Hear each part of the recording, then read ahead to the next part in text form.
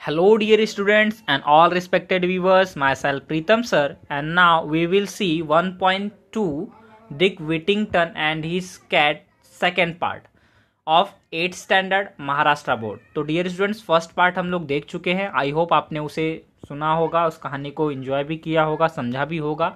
आज हम उसी कहानी का सेकंड पार्ट देखेंगे। तो फर्स्ट पार्ट में हमने क्या देखा था, जो डिक विटिंगटन है वह इंग्लैंड के साउथ पार्ट में किसी विलेज में रहता है जो कि बहुत ही पुअर है और उसके पेरेंट्स भी नहीं है अभी इस दुनिया में, और जो लोग हैं वहाँ पे उसे बहुत ही अनकाइंडली ट्रीट करते हैं। और एक दिन ऐसे ही वो ओवरहर्ड करता है, लोगों की बातों सुनते हुए ये सुन लेता है कि जो लंदन है वहाँ पे जो सड़कें हैं वहाँ पे सोना जड़ा हुआ है। तो यह सुनने के बाद यह सोचता है कि वहाँ पर अगर सोना जड़ा हुआ है तो मैं भी वहाँ जाऊँगा, अपने फॉर्चून अपने लक को वहाँ आजमाऊँगा और एक दिन बड़ा आदमी बन जाऊँगा। जब मैं बड़ा आदमी बन जाऊँगा तो लोग मुझे क्या करेंगे, बहुत ही काइंडली ट्रीट करेंगे। और वो यही सोच लेकर के निकल जाता है। तो उसे रास्ते में ही एक बैलगाड़ी वाला मिलता है जिसके साथ वो लंदन आता है। लेकिन लंदन आते ही उसकी आंखें खुल जाती हैं और वो बहुत ही ज़्यादा डिसअपॉइंटेड हो जाता है, निराश हो जाता है, क्योंकि ऐसा यहाँ पर कुछ नहीं होता है। डर्टी सड़कें होती हैं, यहाँ के लोग भी अनकाइंड होते हैं, ठीक गाँव की तरह ही। और वो रात तो किसी तरह कट जाती है। जब वो सुबह उठता है तो उसे भूख लगी होती है, बहुत डिसअपॉइंटेड होता है वो। और उसके बाद ऐसे ही फूड के लिए वो लोगों के पास जाता है बट कोई भी उसकी हेल्प नहीं करता और अचानक से वो बेहोश हो जाता है। तो जिस घर के सामने वो बेहोश होता है वो घर किसका होता है, मिस्टर फ्रिट्जॉरेन का होता है, जो कि एक व्यापारी हैं, एक मर्चेंट हैं। तो वो उसे पूछते हैं कि तुम काम क्यों नहीं करते, तो ये बताता है कि काम तो मैं करना चाहता हूँ बट कोई मुझे काम नहीं देता। तो उन्होंने उसे काम पे रखा, जो कुक है उनके घर का, उनको बोला कि पहले इसे खाने के लिए दो और खाना देने के बाद इसे कोई काम दे दो। तो वहाँ पे वो काम भी कर रहा है और उसकी लाइफ भी काफ़ी अच्छी हो चुकी है। जैसा कि हमने यहाँ पे देखा है कि डिक्स life should have been much better than before. उसकी पहले की जो लाइफ थी उससे बहुत अच्छी हो चुकी है। बट कहानी में देखिए ट्विस्ट आ रहा है। कहानी में ट्विस्ट क्या है कि उसे 2 डिफिकल्टीज उसे फेस करनी है। यहीं तक हमने देखा था उस कहानी में। तो कौन सी वो 2 डिफिकल्टीज हैं, कौन सी 2 समस्याएं, कौन सी 2 प्रॉब्लम है, वो अब हम आगे देखेंगे। और उससे ओवरकम करके किस तरीके से डिक विटिंगटन जो है वो एक अमीर आदमी बनता है। और फिर जो इसमें सेकंड कैरेक्टर है कैट का, वो कैट कब इंट्रोड्यूस होगी और उसने क्या हेल्प किया डिक विटिंगटन का, ये हम लोग सब का सब देखेंगे इस कहानी के इस पार्ट में। तो आइए स्टूडेंट्स रीडिंग करते हैं एंड देन एक्सप्लेनेशन देखते हैं। The first was that the attic he slept in was overrun bye rats and माइस। तो पहली डिफिकल्टीज क्या थी कि जहां वो जिस एटिक में वो सोया करता था वो ओवररन मतलब कि भागा दौड़ी करके रखा था किसने, रैट्स चूहे, और माइस मतलब बड़े बड़े चूहों ने। एट नाइट रात को दे स्कैम्पर्ड। देखिए स्कैम्पर्ड की यहाँ पर मीनिंग दी हुई है। आइए स्टूडेंट थोड़ा सा और ऊपर कर देता हूं मैं आपको।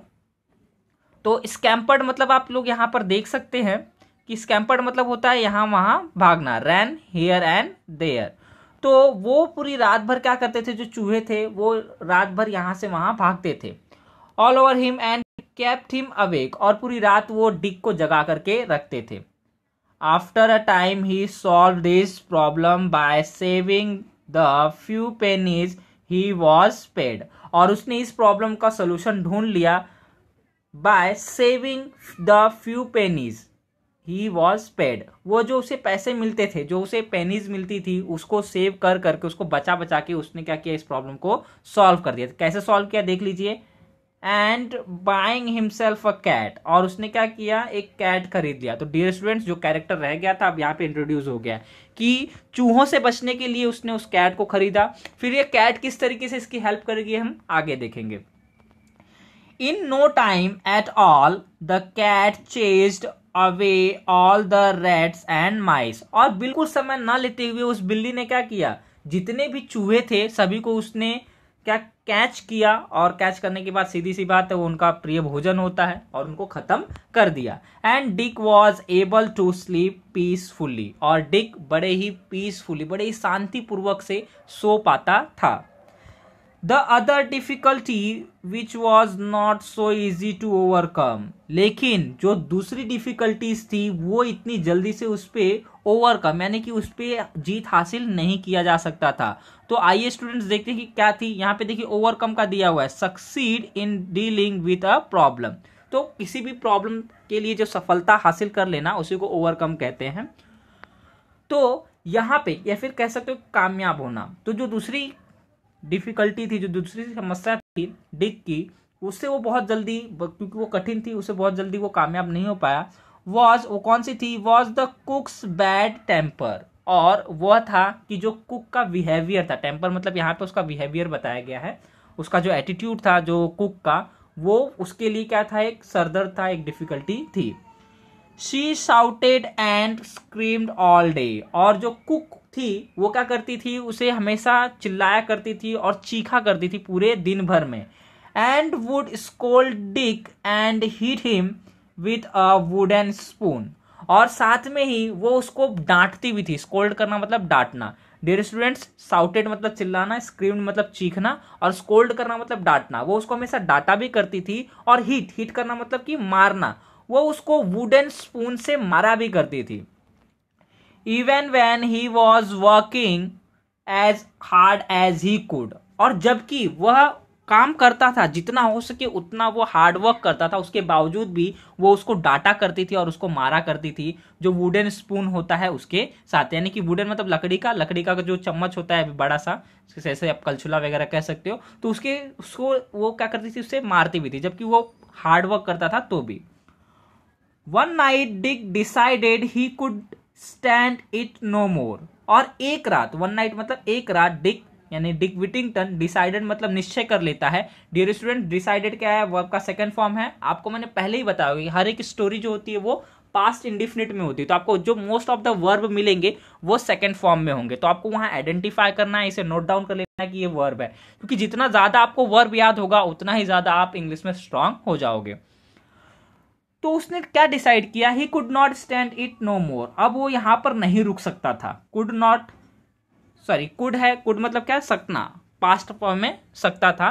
तो अब वो यहां पर ज्यादा नहीं रह सकता था। नो मोर मतलब ज्यादा नहीं रह सकता था। Early the next morning before the cook was up he set out with his cat to seek his Fortune elsewhere. देखिए, रात को उसने पूरा निश्चय कर लिया कि अब वो यहां पर नहीं रुक सकता था। Could not stand it no मोर, अब यहां पर ज्यादा उस समय तक नहीं रुक सकता था। अर्ली द नेक्स्ट मॉर्निंग, और दूसरी ही सुबह सुबह उसने क्या किया? Before the cook was up. Before मतलब होता है के पहले, तो जो कुक है, जो रसोई कर रही है ना, तो उसके उठने से पहले ही set out with his cat to seek his Fortune elsewhere. उसने अपनी बिल्ली को लिया और ले करके सोचा कि कहीं और जाकर के मैं अपने किस्मत को आजमाऊंगा। एल्सवेयर मतलब कहीं और जाना। The two of them walked as far as Holloway on their way out of London. Then Dick set down on a stone to rest. और जैसे ही कि वो दोनों एक साथ निकले और आगे चले गए, और उनके रास्ते में जो लंदन का हॉलोवे है, और फिर उसके बाद जो डिक है वह एक स्टोन पर बैठ जाता है रेस्ट करने के लिए। ऑन अ स्टोन मतलब पत्थर पर बैठ जाता है रेस्ट करने के लिए। सेट यहां पर देख लीजिए डियर स्टूडेंट, सीट का सेकंड फॉर्म है। तो बहुत से ऐसे सेकंड फॉर्म होंगे जो मैं आपको नहीं बताऊंगा, तो भी आप समझ जाइए कि जो कहानियां हैं most of the past indefinite में है, तो वहां पे वो सेकंड फॉर्म है। और उसका फर्स्ट फॉर्म भी लिखिए, थर्ड फॉर्म भी लिखिए जब आप इसका नोट्स बनाते हो तो। It was the 1st of November, all the saints day, and the church bells where ringing. और वह था 1 नवंबर, जिस दिन की वह घर छोड़कर एकदम सुबह ही निकल चुका था अपनी बिल्ली के साथ कहीं दूसरी जगह पे अपनी फॉर्चून को आजमाने के लिए, और वो ऑल सेंट्स डे था। और उसके बाद as Dick set and listened, और जैसे ही डिक वहां पर बैठा उसने सुना। सेट मतलब सिट का सेकंड फॉर्म, और लिसन का सेकंड फॉर्म। उसने सुना, क्या सुना? It seemed they where ringing out a message for him. जैसे ही वो बैठा वहां पर और उसने सुना, तो क्या सुना था कि जैसे कुछ चीजें उसको मैसेज दे रही हैं। जो बेल बज रही थी, चर्च बेल वेयर रिंगिंग, जो चर्च की बेल थी वो बज रही थी ना। यहाँ पे देखिए, चर्च बेल वेयर रिंगिंग, ये आपका पास्ट कॉन्टिन्यूअस टेंस है। क्यों? क्योंकि वेयर यहाँ पे क्या दिया है? हेल्पिंग वर्ब, और रिंगिंग ये वर्ब का फर्स्ट फॉर्म प्लस आईएनजी है। तो डियर स्टूडेंट्स, थोड़ा एक्सप्लेनेशन लंबा जाएगा, कोई दिक्कत नहीं है, क्योंकि आपको टेंस भी समझना बहुत इंपॉर्टेंट है। और ये जो ग्रामर के टॉपिक्स होते हैं आप लेसन में ही अच्छे से समझ सकते हो कि कैसे उसका यूज किया जाता है। तो यहां पर देखिए, बहुत से ऐसे सेंटेंसेस भी आपको मिल रहे हैं जिनको कि आप एग्जाम्पल के तौर पे यूज कर सकते हो। फिर यहाँ पर वो ये सोच रहा था कि ये जो गाना बज रहा है ये मेरे लिए एक मैसेज दे रहा है, या फिर जो बेल बज रही है वो एक मैसेज दे रही है। तो मैसेज क्या था? टर्न अगेन विटिंगटन, दो worthy citizen, Lord mayor of London. Turn again विटिंगटन, दो worthy citizen, Lord mayor of London. तो डियर स्टूडेंट, जो बेल बज रही थी उसके कानों में जो मैसेज जा रहा था वो यही जा रहा था, टर्न अगेन विटिंगटन, विटिंगटन फिर से मुड़ जाओ।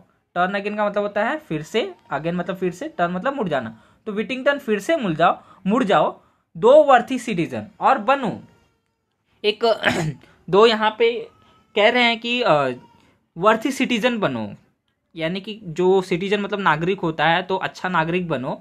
लॉर्ड मेयर ऑफ लंदन, और एक दिन लंदन के क्या बन जाओ? लॉर्ड मेयर बन जाओ। मेयर मतलब आपको महापौर, आप लोगों ने सुना होगा। तो इस तरीके से बनने का मैसेज कौन दे रहे हैं? जो चर्च के बेल बज रहे हैं वो दे रहे हैं। Lord mayor of London said Dick. अब डिक बोल रहा है, हाँ लॉर्ड मेयर ऑफ लंदन, मैं महापौर लंदन का। I should like to be Lord mayor and ride in a fine coach. I can put up with a few scolding from the cook, it that it is what in his store for me। तो अब यहाँ पर वह सोच रहा है कि क्या मैं लंदन में क्या जाकर के बन पाऊंगा, इसका लॉर्ड मेयर बन पाऊंगा। और फिर उसके बाद सोच रहा है कि जो डिफिकल्टीज आई हैं, कि जो कुक है उसको स्कोल्ड करती है, डांटती है, तो हो सकता है कि मैं उससे टॉलरेट करके, है ना, टॉलरेट यहाँ पे देख लीजिए, पुट अप विथ मतलब होता है टॉलरेट करना, उसे सह करके क्या कर सकता हूं, मैं आगे बढ़ सकता हूं। सो Dick and his cat retraced with their steps to mister फिट्जवॉरेन house. Luckily they where able to sleep back before they had been missed. अब यहाँ पर देखिए, जो बेल उन्होंने सुनी, तो बेल सुनने के बाद उन्होंने यही सोचा, इसने डिक विटिंगटन ने, कि अगर मैं यहाँ से चला जाता हूँ, मतलब कि जो भी मुझे परेशान कर रहे हैं, परेशानी से मैं चला जाता हूँ, तो शायद ये जो लॉर्ड मेयर बनना है ये शायद नहीं बन पाऊँ मैं। लेकिन अगर मैं पहुँचा और ये सब डिफ़िकल्टीज से बच गया तो शायद मैं बन सकता हूँ। और लकीली जब वो लोग रिटर्न हुए तो वहाँ पे वो लोग फिर से सोने में समर्थ हुए, इससे पहले कि लोगों को पता चले कि ये लोग जा चुके हैं या फिर ये लोग मिसिंग हैं। तो आइए स्टूडेंट्स आगे देखते हैं। Now, Mr. Fitzwarren used to send ships for across the sea to trade with other countries। अब क्या है, जो मिस्टर फिट्जवॉरेन है, जो आपको पहले ही बताया जा चुका है कि ये मर्चेंट है, इनका एक शिप है जो कि अक्रॉस द कंट्रीज में जाकर के ट्रेड करता है, व्यापार करता है। तो अब इनको अपने उसी शिप को भेजना था। He would load a ship with goods for the captain and ship's crew to sell in a faraway place, and then they would bring back goods that could be sold at home। देखिए, व्यापार का मतलब क्या होता है कि हमारी चीज़ों को दूसरी जगह बेचना और दूसरे की जगह से लाई हुई चीज़ों को अपने घर में बेचना है। अपने घर में मतलब अपने देश में बेचना। तो वो यही करते थे कि जो कैप्टन था शिप का, उसे और उसके क्रू को सामान दे देते थे यहाँ से, अपने कंट्री से, और उसके बाद वो वहाँ पर बेचते थे और वहाँ के सामान को यहाँ पे ला करके अपने देश में बेचते थे। तो आइए स्टूडेंट्स देखते हैं कि क्या होता है आगे। One day he called his house hold together.